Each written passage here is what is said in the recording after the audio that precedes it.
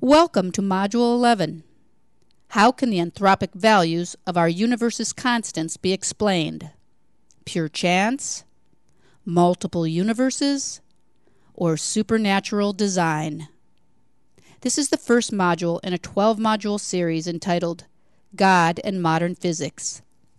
It is presented by Father Robert J. Spitzer of the Magis Center of Reason and Faith, and it is based on his recently released book, New Proofs for the Existence of God, Contributions of Contemporary Physics and Philosophy. Welcome to the Magis Center of Reason and Faith series, God and Modern Physics. I'm Father Robert Spitzer, and we've been talking about the evidence for creator, supernatural design, for God, that comes from contemporary physics and astrophysics. We have specifically been talking about anthropic coincidences now. Conditions of the universe, or values of constants, which are absolutely necessary in order for a life form to develop. Yet they're highly, highly, highly improbable. And so it leads to the inevitable conclusion, well, that we are going to have to choose between one of three options. Pure chance, the cosmological constant had the value by pure chance, or that there was a super intelligent designer, or that there were a multiplicity of universes in which we get multiple rolls of the dice. Let's just go through each of these three possible explanations for these anthropic coincidences, these necessary but highly improbable for conditions of life which just happen to occur in our universe. Let's take pure chance. Most physicists would agree pure chance is simply out of the question. You get one roll of the dice to get the Penrose number, to get a low entropy universe. 10 to the 10 to the 123 to 1 is going to happen. One roll of the dice, not likely. You're not going to get the value of the gravitational constant and the weak force constant coming to within 1 part in 10 to the 50th in order to be the values that they are in order for our universe not to explode upon expansion or catastrophically collapse. All these things are just, no way can this be explained by pure chance. The odds are just simply way, way, way too far against their occurrence. So we're going to have to find another explanation. Supernatural design, clearly. That means that some kind of a creative force infused the universe from its very beginning with the initial conditions that would lead to low entropy, and infused the universe from the very beginning with the values of the 20 constants so that a life form could possibly emerge when, of course, it would have been otherwise highly improbable. The only other solution, really, that physicists have come up with is what's called the multiple universe theory. And the reason for talking about a multiverse or multiple universes is to try and get many rolls of the dice.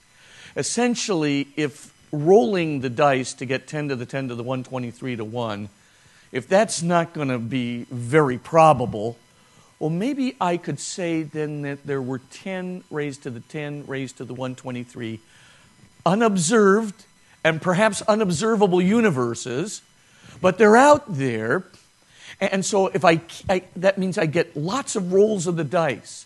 And essentially, if I can roll the dice 10 to the 10 to the 123 times, corresponding to the 10 to the 10 to the 123 unobserved and unobservable universes, then, of course, perhaps naturalistically, I could explain why our universe has the highly, highly improbable conditions that it does. Well, today there are really three ways in which physicists try to explain the multiple universe theory, but we're just going to take two of them very, very quickly so you can kind of see what's going on. One of them is a proposal by Andre Linde, where he holds that there was a multiverse, what he calls a chaotic, fractioning, fractile universe, which starts off because of an inflationary condition and continues to spawn through the various levels of the scalar field, continues to spawn all kinds of other universes within a single multiverse. And in this particular model, What we have then are a variety of universes within the multiverse, but three things need to be observed. The first thing is, this is a highly speculative theory. There's absolutely no evidence for a multiverse whatsoever. Just the possibility that an inflationary condition would allow for a multiverse. The second thing to notice is that those other universes may in principle be unobserved and unobservable. There is a current attempt to try and get some evidence, but really right now they're unobserved and they may well be unobservable. And that's a problem because physics is based on empirical evidence. But then the third thing is perhaps the most daunting, and that is when Lind proposed this in the first way of looking at inflation, there was a problem, namely the collision of bubbles, the collision of bubble universes. And that collision, of course, would have been absolutely catastrophic for the arising of life, even if the constants were right. So what happened was, in order to avoid the collision, there had to be fine-tuning written into the multiverse itself so that it could have a slow roll in which a collision would not occur. Now here's the problem. The fine-tuning of the multiverse to avoid the collision of the bubbles is just as improbable as the constants of our universe that it's supposed to explain. In other words, the multiverse doesn't get us out of anything. It's based on speculative and shaky assumptions, and at the end of the day, it requires as much fine-tuning as the universe and its constants that it's attempting to explain. So it really isn't an explanation. It's not a way out. The same thing actually holds true for the string theory landscape. Another very fine theory which proposes, in perhaps a more complex way and perhaps a more reasonable way, proposes the rolling out from the false vacua that are possible, in a string theoretical configuration, the possibility of getting perhaps as many as 10 to the 500th different universes that might be able to arise out of this condition. Now, the same three problems arise out of this, and one more besides.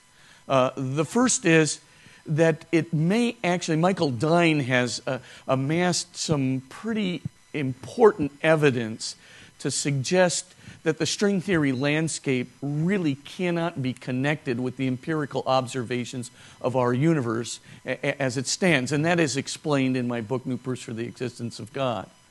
Secondly, you've got the problem of the unobserved and unobservable universes. The third thing, of course, is, again, the meta fine-tuning that is required in order for the rollout of the string theory landscape requires so much fine-tuning that it's as much fine-tuning as the universe which it's attempting to explain. It really doesn't get us out of it. In fact, currently, there is no multiple universe theory that actually really works, that doesn't require as much fine-tuning as the universe that it's trying to explain, and that allows us to even observe or visit the universes which are perpetuated.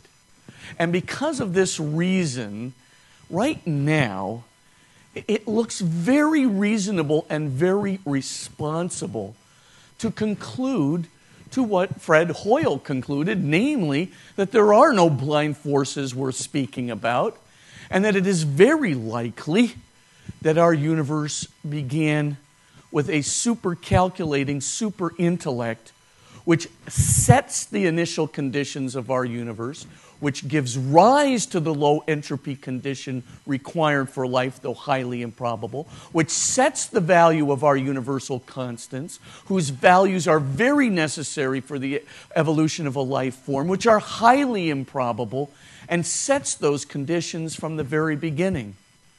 Now let's go back to our triangle for just a moment. Now we can see that there is a convergence of all three kinds of evidence on a single conclusion. We see from the first law of entropy, we see that there is very good evidence for a beginning of the universe, and especially that there cannot be an infinite number of bounces in the universe. There would have to be a beginning bounce. Indeed, probably that this may be the only expansion of our universe since the Big Bang. We saw from space-time geometry that every single universal condition that we can possibly think of right now would have to have a beginning according to the Borda-Vilenkin and Guth theorem. And we also saw this from the vantage point of the 1993 Borda and Vilenkin proof, and we saw it from Alan Guth's mathematical analysis. Last of all, we've now seen that the anthropic coincidences point to a super-intelligent designer, leading to a super-intelligent, super-calculating creator of the universe as a whole. To learn more about this series and the Magis Center of Reason and Faith, please visit www.magisreasonfaith.org. That is www.magisreasonfaith.org. You may purchase Father Spitzer's book on this subject, New Proofs for the Existence of God, Contributions of Contemporary Physics and Philosophy, on the website or through Amazon.com.